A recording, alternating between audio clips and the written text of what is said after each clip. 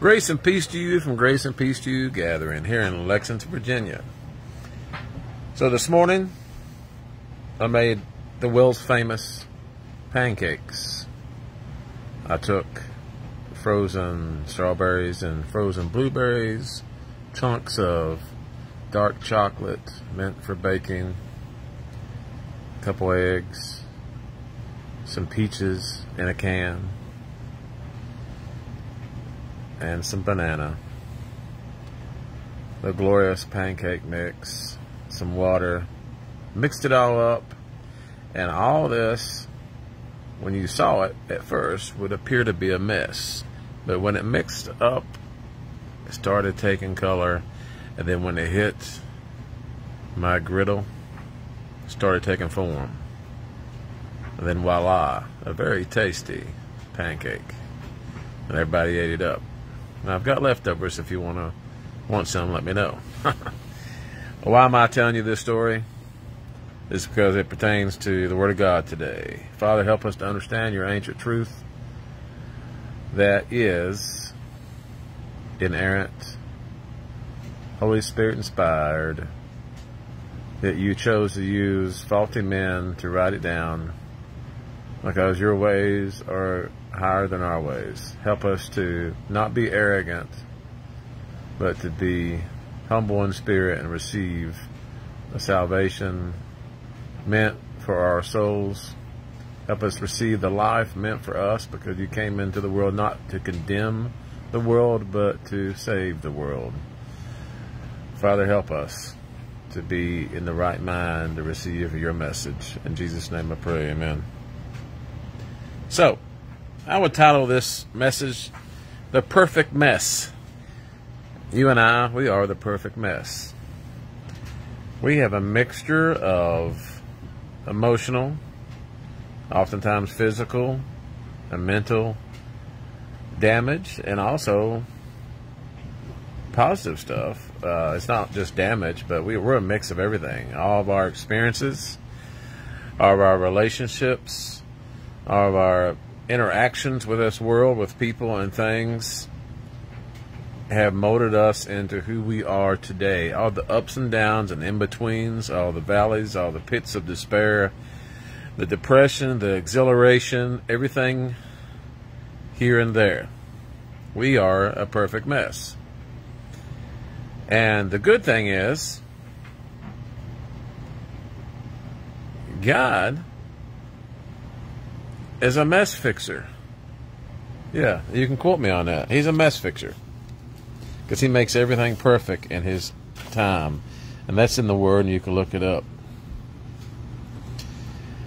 Now, also in the Word, in Philippians, it says, he who began a good work in you will complete it.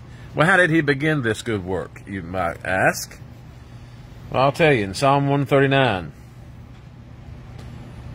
for it is you, God, who created my inward parts. You see, we are a more advanced supercomputer than any supercomputer ever created, okay? We are more advanced than the AI. We are more advanced than anything on this earth. For one thing to happen in our body to the next, it's an incredible feat. And yes, we are in this age of disease and sickness, and we will die, but it wasn't meant to be that way. And things happen, but we're still an incredible specimen. And we were uniquely created. I just learned the other day that endorphins are carried to the brain through these critters that look like inchworms with Hercules arms, or kind of like Groot, actually. They kind of look like Groot. If you've ever watched the Guardians of the Galaxy in the Marvel Cinematic Universe, and you should, by the way. And I forgot I was watching them. I was wearing a Marvel shirt because I watched Spider-Verse this weekend. But anyway, so there's this Groot-looking character carrying what it looks like a massive ball of endorphin up this kind of like escalator. And Stuff like that just doesn't happen, friend. You were created. The word, Psalm 139.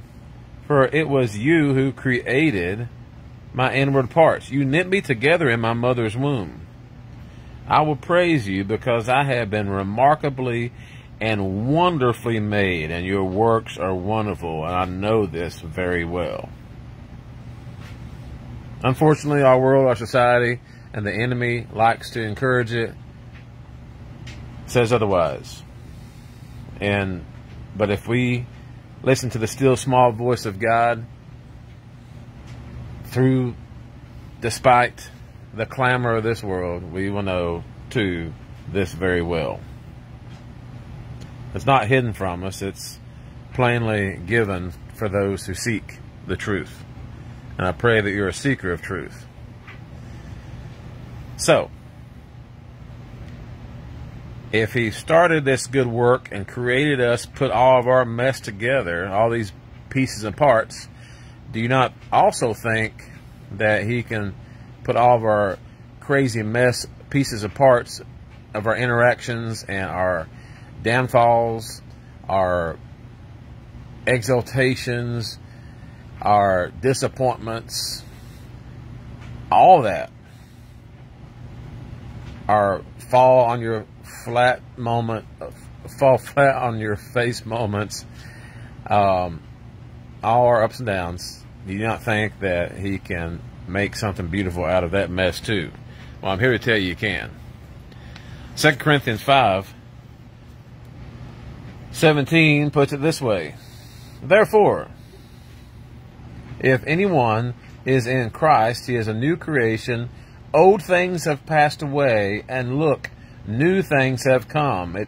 In the real Greek translation is, everything's new, brand spanking new. You can smell the fresh smell of leather. And it's also becoming new.